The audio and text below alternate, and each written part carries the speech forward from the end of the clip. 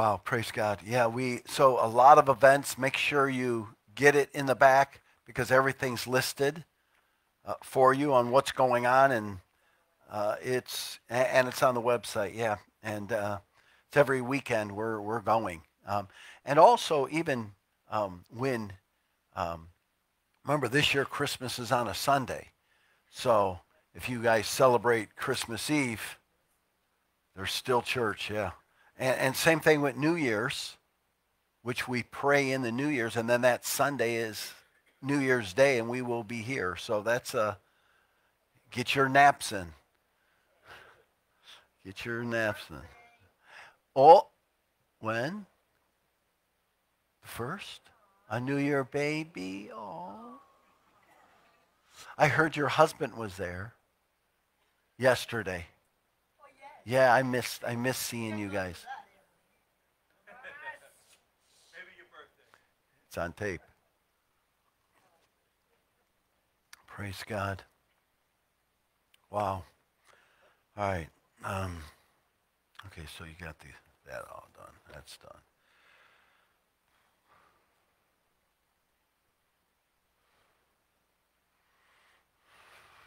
done.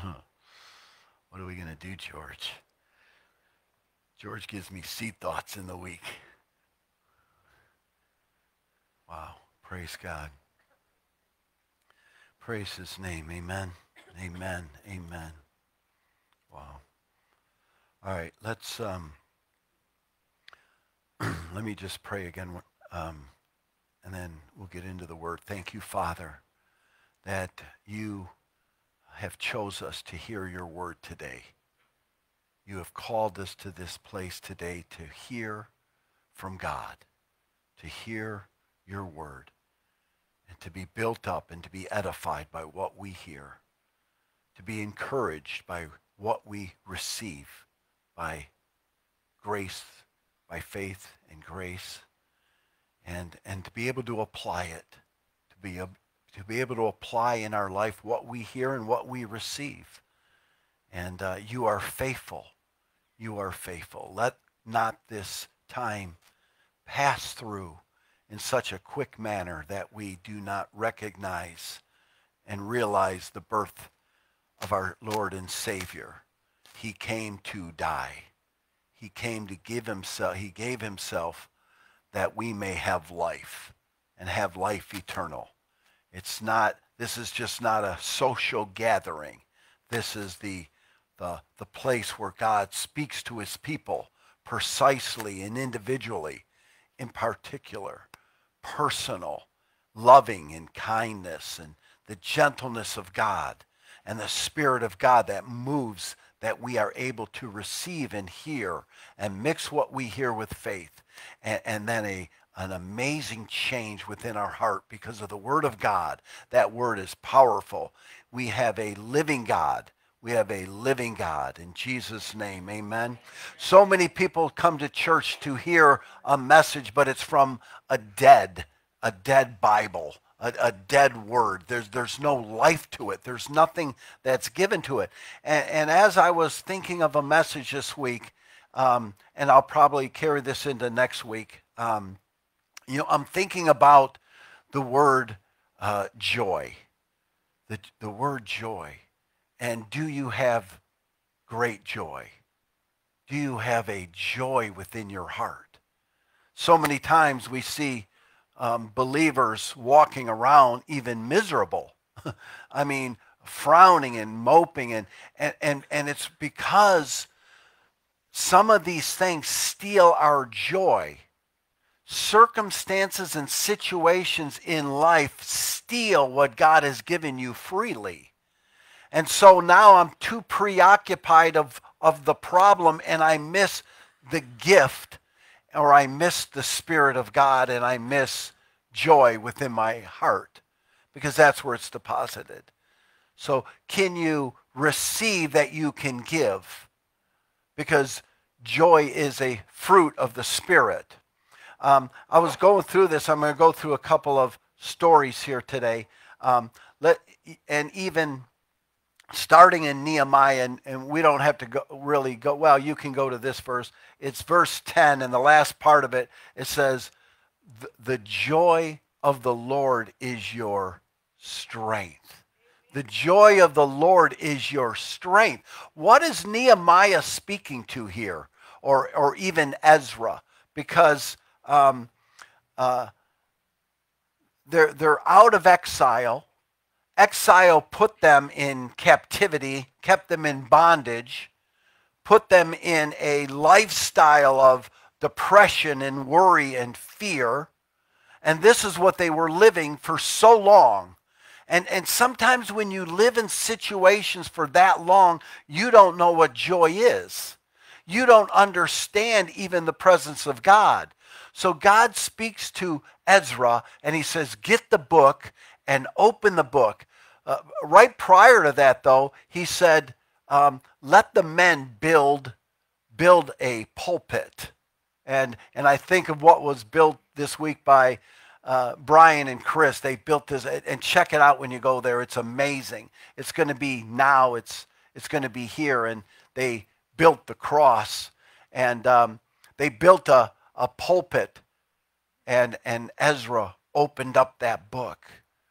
He opened up the book, and because he knew that it was only going to be the Word of God that can change. It can't change the situation. That already took place. And some of us have gone through difficult times in life, and those situations have taken place. And sometimes they become part of us. And sometimes we can't shake it because it's always in our mind, in our memory. So this became a very important word that Ezra would teach that day. And as he began to speak, the Bible says that God opened up their understanding. And if it wasn't for that, would anything get in? If God doesn't open up our understanding, does anything get into our hearts? Can anything? And I would probably argue that it can't. And so this is why the New Testament puts a great emphasis on hearing the Word of God. Not with outer ears, but with spiritual ears. And with a humbled heart and an open heart. And let God open up your spirit to allow that Word of God to do something miraculously as a miracle in your life. This is the Word of God. And Ezra spoke it with authority. And it said that God opened up their understanding, that they would be able to not just hear it, but to be able to receive it with great wisdom and a pure understanding. Because this word is for me. This word is for you. This word is for the body here in Miami. And as he spoke, it says, listen, he told them, he said that this day, the day that you're hearing this word today, it is holy. It is set apart. A certain day set apart for you to hear something different. Not just a rah-rah charge message where you feel a little tingle in you and you feel okay for a little bit, but a word that's going to do a transformation that is going to be with you the rest of your life. And this is what this word did, was sent. And he said, listen, we understand you came out of bondage. You came out of trials. You came out of difficulties. You were wounded at this time, but it was all done by God to bring you to him. And now, the Lord will be your strength. That's amazing. The joy of the Lord will be your strength. It means that this joy we're going to receive, and this word strength, by the way, and the way it's written here is your refuge, your high tower, your hiding place. And it talks about not physical strength, but strength that is given to you as a gift by God. And for an intention to be able to share. What we receive is given to us that we may share. Joy is contagious. Joy should be shared. Joy should be given with one another. And you think about this. So as individual believers, we should have joy.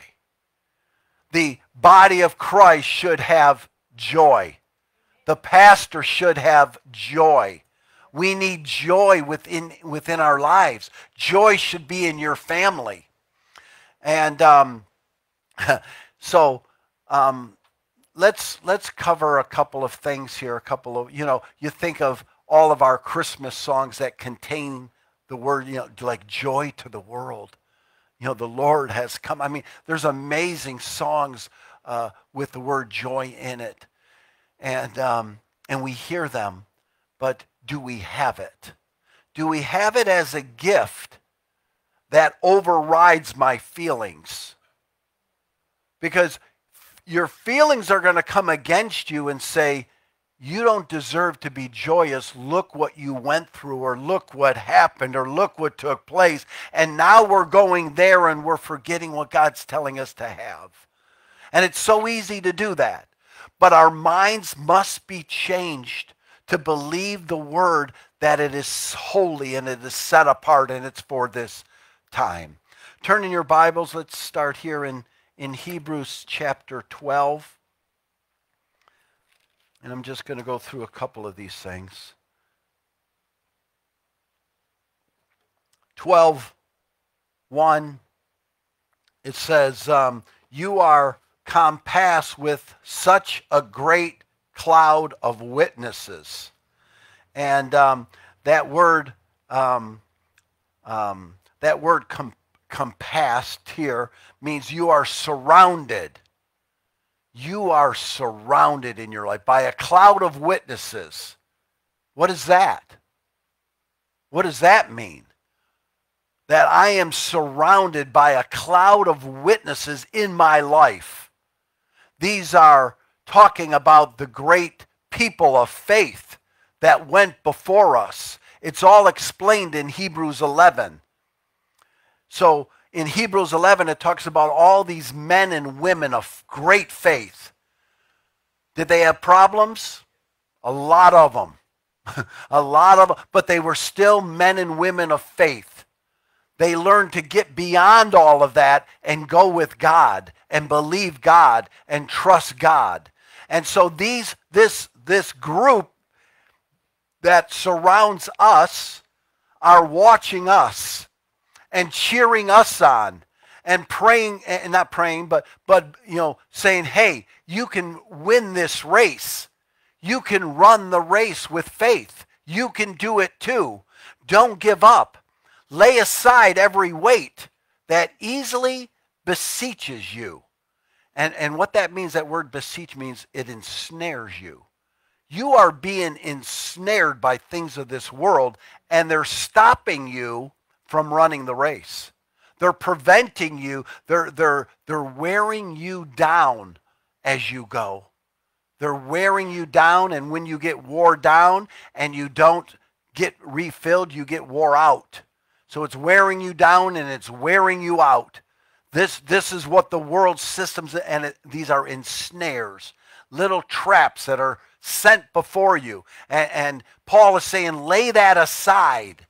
Get rid of that stuff. It's a weight on you. How do you run a race with this weight upon your shoulders? It's slowing you down. It's dragging you down. It's defeating you. It's causing you to faint and give up and quit and stop. I'd rather quit and stop and give up than continue because it's too heavy. Well, Paul's saying, well, lay it aside then. Get rid of that garbage. Get rid of that sin in your life that easily ensnares you, because that's what it does. It might be a short-term fix. It might be a short-term thing that satisfies, but it's a lie. Sin is a lie. There is no goodness or fruit that comes from it. And then learn to run the race with patience, that is set before you. We are all in this race, and we have a cloud of witnesses cheering us on to continue, to don't give up. You know, it seems like sometimes it's easy just to give up. You know, let me just throw it all. I'm done with everything, but there is none of that here. And the encouragement that we get from the Bible, it becomes amazing. So we are to, number 2, we are to look unto Jesus, the author and the finisher of our faith. You know, and run that race. And to don't give up, but to look unto Jesus. He is the author. He is the beginning of your faith. If you've accepted Christ as your Savior, at that moment, the Holy Spirit came to abide within you. And God deposited the Holy Spirit within your life. And He also gave you a measure of faith to believe. At that moment, you said yes to Christ. You said yes to Him, and He came and abided in you. That is the author. That is the beginning of your faith. And now as you go, you get little, you start to hear the Word of God, and you mix faith with what you hear, and faith comes by that hearing.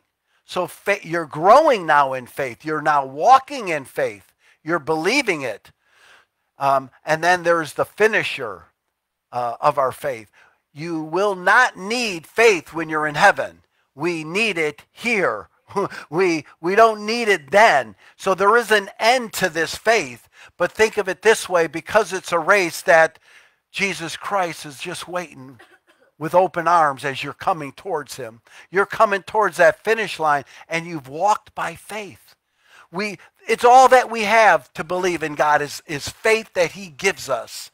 Even if you don't think you have enough or a lot, you have a little, and a little's enough. You know, and this is, so He's the author and the finisher of that faith. And then it says, who for the joy that was set before Him. Joy was set before Christ. This amazing joy. And and He endured the cross, and He despised the shame. And then He sat down at the right hand of the Father. And that means it is finished. When He sits down, you sit to rest, and you sit in the finished work. But think of this. The cross of Jesus Christ was joy. How do we see that? That this cross that He was going to, he would make that joy. It wasn't the cross itself, it was the cross that was set before Him. So as He's going, He's seeing this cross, but then there's this joy that's there. There's a joy that came with Him going to the cross. And that joy was you. You're the joy of Jesus Christ. Joy, Jesus Christ had joy because of what that cross would mean. And it would mean He would pay for the sins of the world. And that became joy. The cross wasn't joyful. That would be a very, very difficult experience. It would be a crushing experience to anyone that would have to go through that. Completely crushed. And then the shame that went with that cross. The shame of the thorn of a cross. What is it called? Crown that would be put upon His head. The shame of the beating and the whipping and the tearing open of His back. Just beaten. And the mocking and the spitting and the ridiculing and everything else that went all with that shame and all with that cross. And He still did it with joy. Not one complaint. Not one saying, oh, I can't do this. No, nothing. Nothing like that. because his eyes weren't on that. His eyes were on you. And that was the joy that was set before him. And he finished the work, and he finished it. Great joy Christ had. Great joy. Let's turn in your... And by the way, when we are going through then a trial, or we have something that is in front of us that is causing us a lot of pain and misery and frustration, we too cannot look and gaze too much at that. We can't be preoccupied with what we're going through and the situations we're going through. But instead, we can also look and see this joy. We can have joy set before us also. And our joy will be him. So we don't need to look and be overwhelmed by every single situation that happens in our lives that is there to just beat you down. But you can have great joy even in the trial. Look at, let's turn to Luke chapter 10.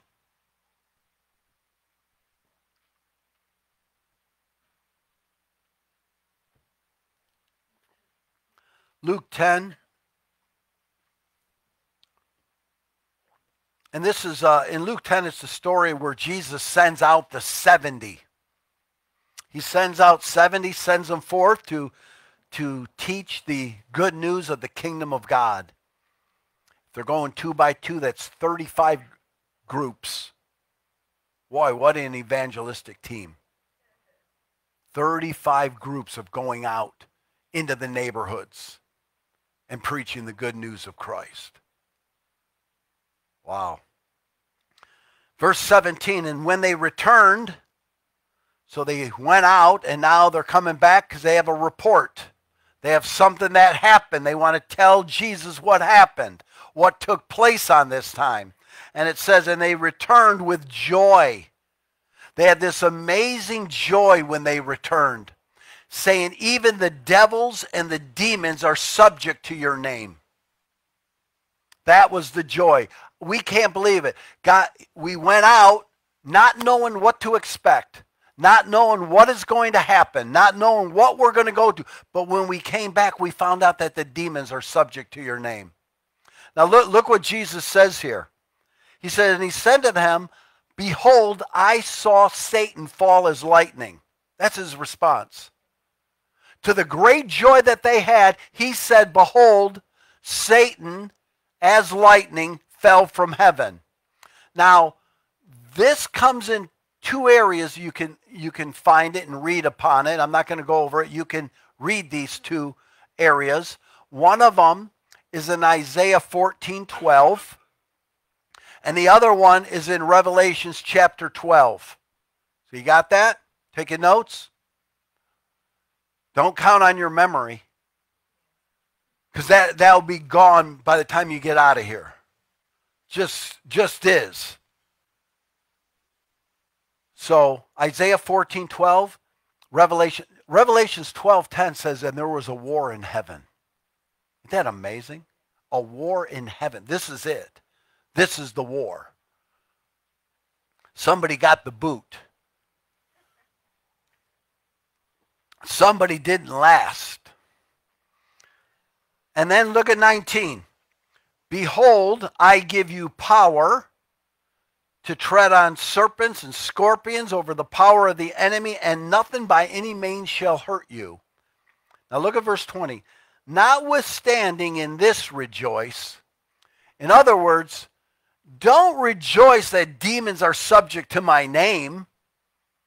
You're having joy over the wrong thing. And sometimes we love when something goes on and we see God's moving, we want to have great joy in that. Wow, look what I seen. Look what God did. And I'm rejoicing in the circumstance. You know, there was one time, this was, boy, we're going way back. It's probably some 20 years now. And I worked for GE at the time. And one of the clients that I ran into, she says, I've got a friend, you need to call her. Her daughter is demon possessed. And I said, oh, okay, here, let's see what this is about.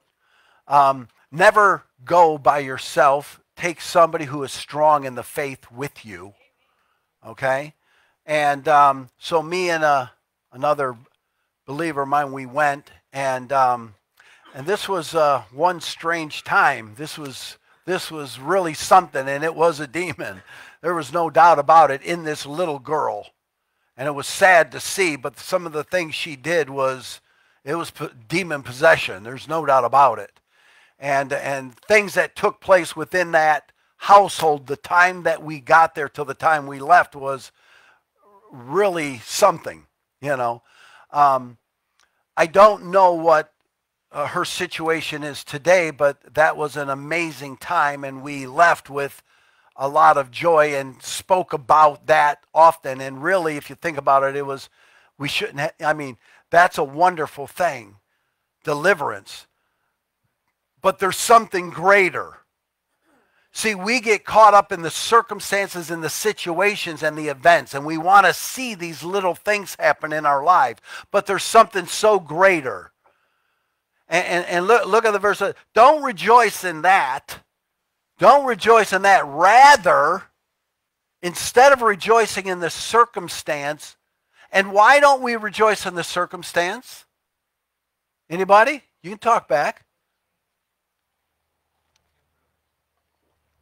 You might cast it out one time, you might not the next time. Even though you've got power. Okay, let me give you some verses. So, Mark 9. You don't have to go there. Matthew 17. Remember, the guy brought his demon-possessed son to the disciples and said, Lord, we brought him, and they couldn't do nothing. And what does Jesus say? Oh, little faith. You know, that's how he responds to it. And then, and this translation is a little different, so you can take it whatever way you want. It says this type only comes out by prayer and fasting. But that's in one, but it's not in the other. So I don't know if it's in the original or not. It is in the original on the Mark side, but Matthew seems to omit it.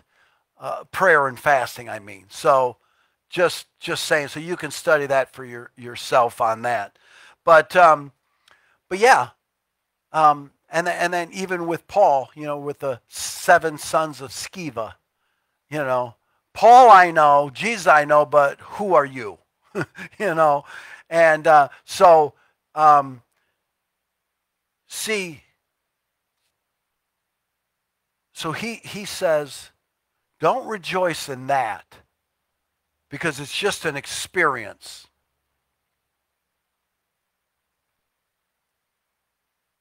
But instead, rejoice that your name is written in heaven. Wow. You want to see a bigger miracle? See, we love to see little things and God use us. But the biggest miracle is you being saved. God saved you. Come on. Have you looked at yourself? I mean, have you seen yourself? God saved you. What a miracle. You know, because we were enemies with God and he brought you to himself. So don't rejoice in the situation. Rejoice in the eternal. That is just a temporal thing. What rejoice that your name's written in heaven means you've accepted Christ. That's an eternal thing. We need to rejoice in the eternal things, not the temporal things. We don't want to rejoice in the experimental things. We want to rejoice in what is solid and true and written in heaven, where God has done this for you. All right? So, wow. Hey, I remember that time we went home all the way home rejoicing, but again, I love how that is written. All right, let's go one more here. Turn to 1 Peter.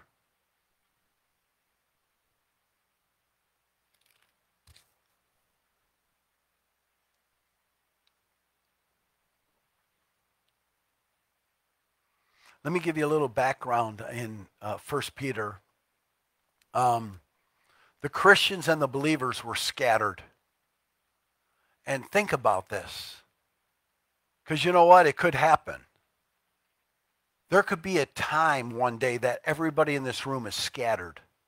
No more body, no more unity, no more body of Christ, no more wraps with food. It could easily happen. It happened here. This was the church. And all of a sudden, Nero, and this is around 65 AD, Nero sets fire to all of Rome. He burned it because he wanted to build it bigger. But he couldn't do that without putting the blame on somebody. And the Christians are always a good blame. Just blame them. If it wasn't for them, So he blames the Christians and they disperse because everybody's now after them. And Paul will go into this and say, and listen, the temporal has been destroyed, but you have an inheritance that is incorruptible and undefiled and will never fade away. This church here could fade away. But what has been spoken unto you, the words that have been spoken to you will be eternal, incorruptible, and undefiled. Things in this world could be polluted and corrupted and fade away. But what God has done in your life is incorruptible and is permanent and is sound.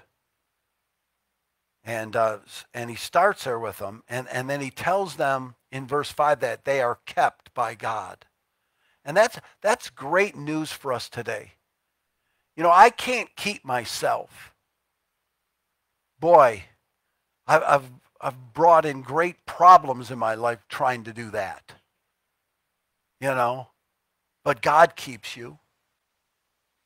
And he keeps you all the way through to salvation. Those that believe that they can keep themselves will stand before God and give an account of why they think so to the one that can only keep them. So, verse 6 is where I want to start this. It says, now look at this. So that's the background. And they're scattered. And they're in fear in their lives. And there's great problems. And there's great persecution. And there's great setback. And he says, within that greatly rejoice. It's hard to rejoice in times of great frustration and great pain and great difficulties that I'm going through. And look how Paul says this. Greatly rejoice first, because it's only for a season. What you're going through is only a short time. Even if it's 5, 6, 7, 10, 20 years. It's only a season compared to eternity. Compare your trouble and your problem through something greater. It doesn't look that big. It doesn't look that long. And then, so it's only for a season. And then look, if need be, you are in heaviness through the manifold temptations. Okay, so some of us live in great heaviness. And because of the heaviness, we can't rejoice. Or we forgot how to. Or we can't even muster it up because it's too heavy. You understand? We have this heaviness within us. And we've learned to make it a part of my life. We've embraced it. I live in it now. Because at once it caused me great pain. One time in the past, it caused me a lot of pain and a lot of anxiety. I would even live in fear if I were to get rid of it. I don't even know how to get rid of it, but if I got rid of it, I wouldn't even know how to live because I've lived with it for so long. This is the heaviness and the weight that's upon some individuals. And because of that, they lost all joy. It says through the manifold temptations. These problems, these situations are through manifold temptations. The word manifold, Peter loves this word, by the way. He uses it, I think, 3 times in this, maybe some in 2 Timothy, but I think it's all here. But he talks about the manifold wisdom. He talks about the manifold grace, and now it's the manifold temptations. It means the many sides. It means temptation is all around me. My trial, my problem has covered me. It's all around me. Wherein you greatly rejoice. I can't. You can. Rejoicing is not like happiness, where you're happy one time and not the next because of the situation. Joy is a fruit of the Spirit that abides within you. The word is incredible. Over 40 times, I do believe, in the New Testament. So there's a point to it. The word is charis. It's the same word as grace. That's the same word for it's a root word of grace. It means God has given it to you as a gift, undeserving. Joy is undeserving gift of God that we can live in. And he gives this gift for a purpose to share. Can you share your joy? Can you share joy that's been given to you as when you were saved? So look at this. Let me read the rest of this here. So you got these many manifold temptations all around us, and he says, greatly rejoice in them.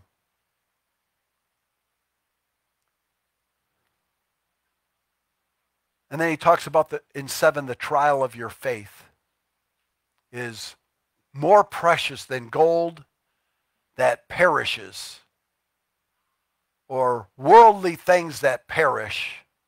And if it's tried by fire, it'll be used to praise the glory of God with and to honor him. And then look at this, until the appearing of Christ. Verse 8, whom having you not seen you love, and whom you have not seen you believe. So you have not seen Christ. By the way, some believe they still do. I read that the other day. But you don't see him, but you love him. And you love him because he first loved you. You don't even know how to love God unless he starts to reveal that to us beautifully through his Son, with the first expressions of what he did by dying on the cross. He proved his love by dying on the cross. Here, let me demonstrate how much I love you.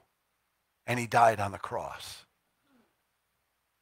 Why do you think he did that? Because there was joy set before him, but because he loves you. What an amazing love. What an amazing love. So we love him because he first loved us, but we didn't see him.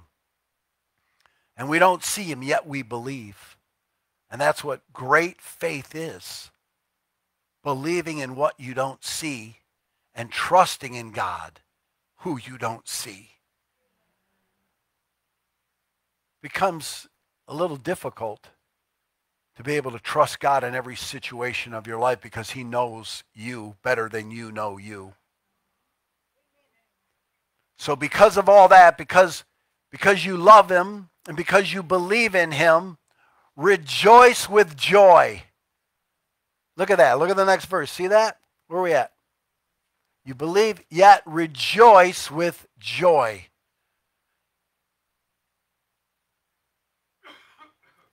Unspeakable and full of glory. This joy that he gives you is unspeakable. I'm trying to speak, like that one guy, I'm trying to speak on this and I can't even define it. It's unspeakable. God's joy within you is unspeakable. It doesn't make sense why God would give us this abundance of joy in a time of hardship and pain. It's unspeakable, and it's full of the glory of God. Bless people. Show them joy. They need joy today. Go outside. We had a, what was that called? Christmas parade or whatever? It wasn't too much Christmas stuff there. Just a bunch of lights, but nothing resembling the birth of our Savior, Jesus Christ. Except for us.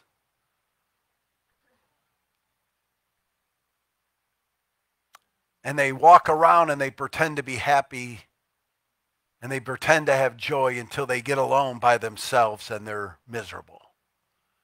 And they're being eaten up inside by guilt and failure and condemnation. And they're eaten up by things that don't go their way. Are you a type of person that had better go your way, or you're going to put the wrath of God on people? Or can you forgive them, Father? They know not what they do. Do you have joy that's unspeakable? Do you have a joy that's abundance, that's overflowing to those in need? Just a smile, just a welcome. The world is craving for it. The world is dying without it. They are lost without this joy. The glory of God. The presence of God, born as a child, full of the glory of God. It's shown all around him. Share joy. Share joy this time of year. People need it. They're lost. They're lost. People are hurting. They're in pain. They need the love of God. Amen. Heavenly Father, we just thank you. Lord, we just praise you. We bless your name.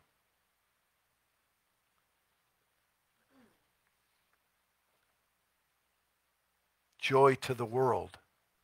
The King has come. Let earth receive her King. Maybe there's somebody here that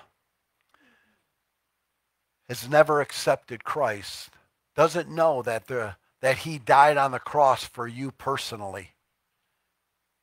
And that was joy to him. Just believe in God. Accept him in your heart. Say, Jesus, I'm a sinner and I need a Savior. And then give me the Holy Spirit.